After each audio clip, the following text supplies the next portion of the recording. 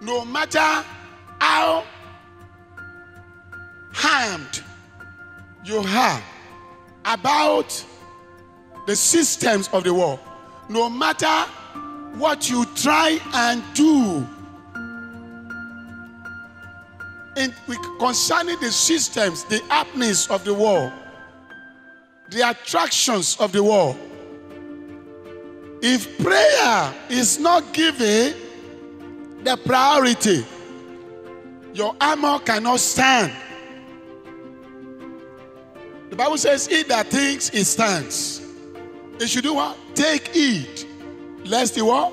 Falls. If you are not praying, it's a matter of time, one will fall. If one is not prayerful, it's a matter of time, the enemy, Satan, who is not relenting, will have a leeway, will have a loophole, will have a crack to come in. Every child of God's ambition, so to speak, is to grow, must be to grow in the knowledge of God. And the only avenue, the most important, the strongest, the greatest avenue through which one can grow is communion with God.